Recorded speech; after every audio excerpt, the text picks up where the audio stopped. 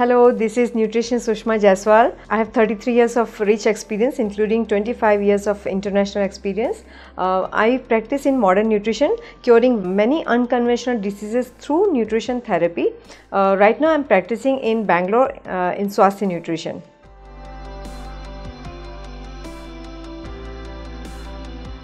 People with diabetes are more prone to food ulcers. See, diabetes is not a disease, but it's a metabolic disorder where the blood sugar is high in your system, and due to that, whatever food you eat, all the nutrients are not absorbed by your body.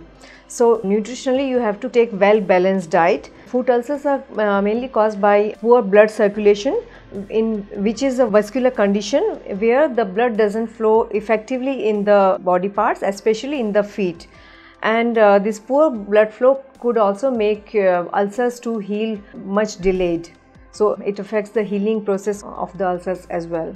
Hyperglycemia is another condition where high blood sugar in the blood slows down the healing of the ulcers, and management of diabetes may be critical at this stage. People with type 2 diabetes are more prone to this condition, and food ulcers may not heal so quickly, so they have to first control their blood sugar. Nerve damage is another long-term condition which may result in losing the sensitivity to your feet, and you may have some painless ulcers which you may not notice. Nerve sensitivity also, it could cause you a tingly feeling in the feet, or nerve damage can reduce your sensitivity to food pain, and it can result in painful foot ulcers. Another cause could be irritated or wounded feet.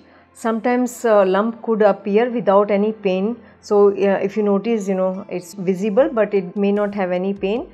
During diabetes, the skin also becomes very dry, so you may develop, cones, cellulus, some wounds, etc. on the skin, and dry skin, and you may not feel it. If any such condition appears, please consult your doctor.